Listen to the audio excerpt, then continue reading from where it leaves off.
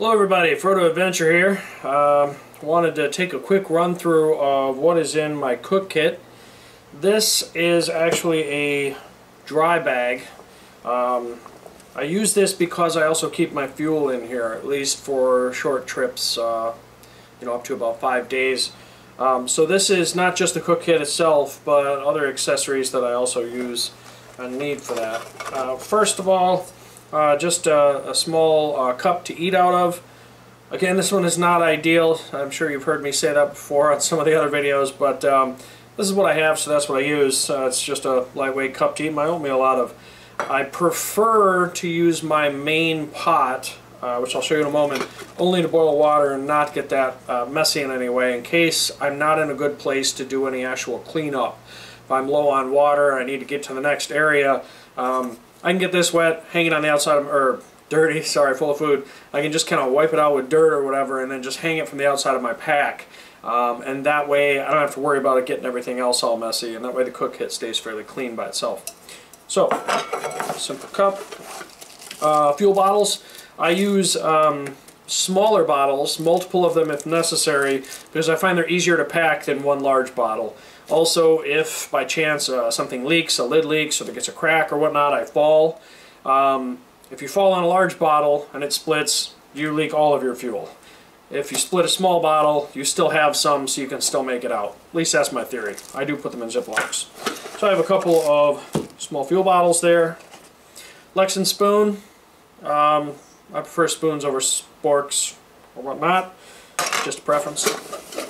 And the bag is empty. At that point, all I have left is the actual cook kit itself. Comes in a simple mesh bag. No reason for that other than just a little bit of organization, keeping the lid from coming off.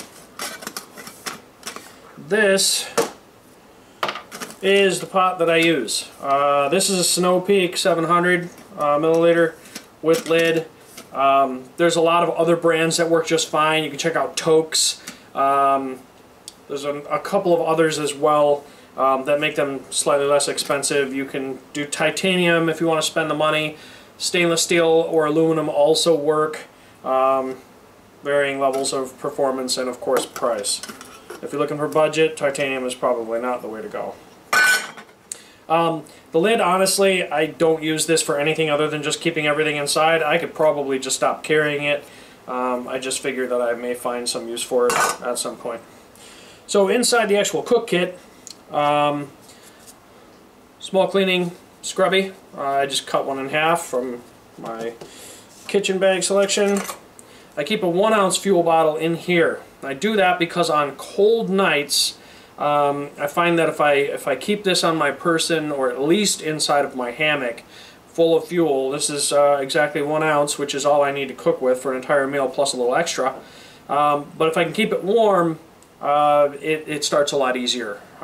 Cold alcohol fuel tends to have a little bit of a hard time starting.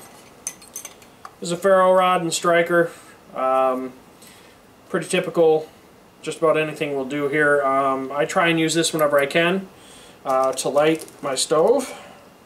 Also keep a mini Bic lighter in here, again for making fires, but also just to light the stove. I actually find this is a little safer to use. I don't have to put my fingers right down there and as close to the fuel. But this obviously works great. It's also good for starting a campfire. I have another Bic lighter that I'm not going to show you. I keep it in a separate location just in case I get separated from my cooking supplies. That way I can start a fire in an emergency of needing heat. So 2 pieces. This is just a very thick foil. These are actually some kind of like a hot bag, foil bags that were meant for, like, attending a potluck where you need to keep some food hot. It's just thick tin foil. That's all it is. And I folded one into a little square, which I use to kind of use as a base for setting my stove on. And then another one that's longer and curled that I can actually use as a windscreen. The reason for the windscreen is these alcohol stoves tend not to like the wind. So this is my stove. This is the Go Bag alcohol stove. It's a double wall, which means you have to make sure you're only using the correct fuel types. Do not put gasoline in one of these. Very dangerous things can happen. Only use denatured alcohol. This is a wick material. I bought a big spool of it and just put it on with JB Weld, I believe it was. This lets me, I'm not going to do it in this video, but after putting the fuel inside, I can then also just put a little around that ring, just kind of squirt a little bit around on that. Then I can just light the outside, and that heats the outside of it, and then makes it so that the stove will bloom a little quicker. Blooming basically means when the fire is actually coming out of these holes properly and not just burning out of the center.